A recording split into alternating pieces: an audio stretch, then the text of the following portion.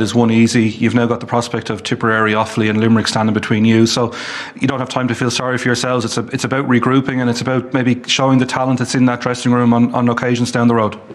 Yeah, but I think the lads are going to feel sorry for themselves, because that doesn't happen very often. So it's going to take us a couple of days, but that'll come, and that'll pass as well. And we're still in the championship, as you said, and we'll get going. We'll get back training during the week, and come next weekend, hopefully that'll be over a system, and we're looking forward to our Ireland series.